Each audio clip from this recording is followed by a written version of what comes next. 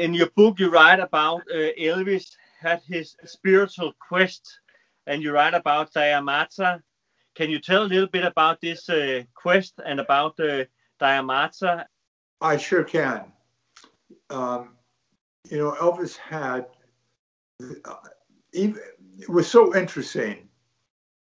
Most people start searching for answers to life when things go wrong for them, when there's a tragedy in the family, or they lose a loved one, or a job, or a relationship. People start looking. They want to know the deeper answers to life itself.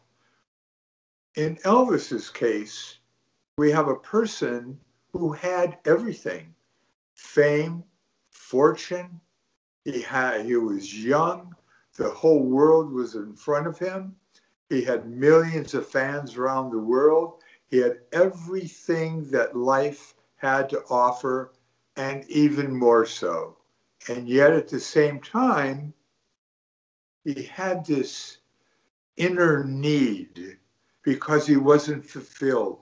And he would say, fame and fortune, money, fame, that's not the answer to life. There's more to life than that. There's much more. And Elvis was on a quest to find out answers that are in the Bible and in other teachings. And I gave him several books, and he read them. In fact, he read books every day of his life. We had a tremendous library. And I told him about this lady. Her name was Sri Daya.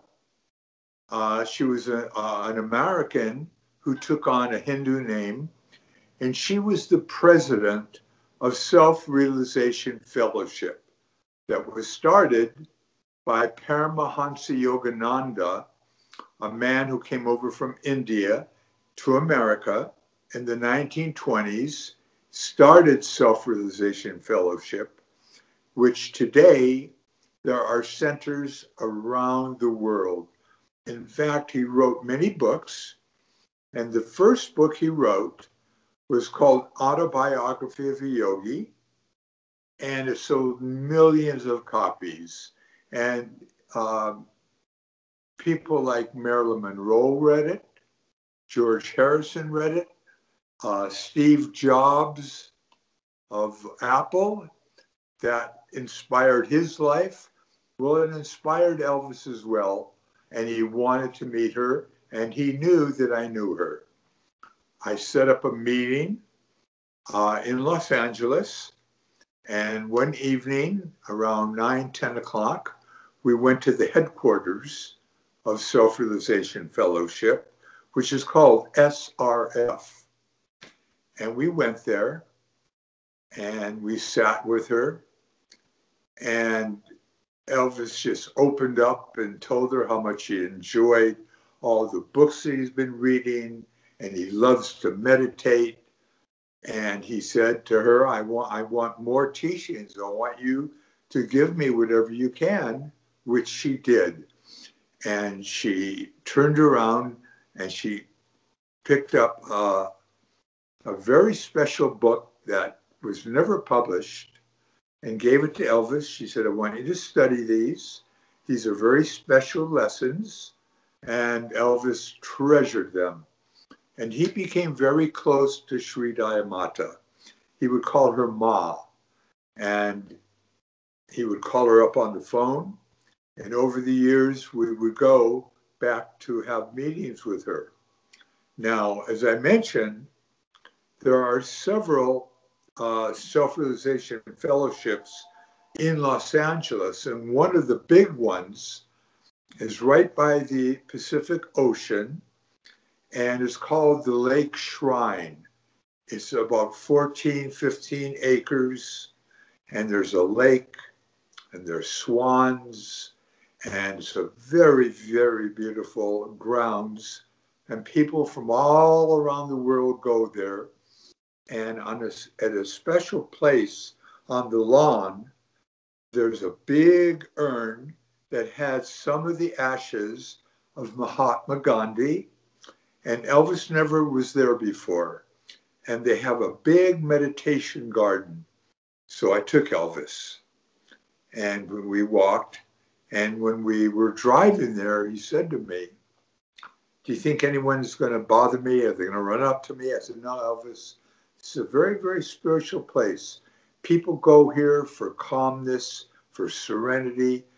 The whole grounds is very peaceful. It has a windmill and a chapel. And let's go. Don't worry." And we had a few of our people with us.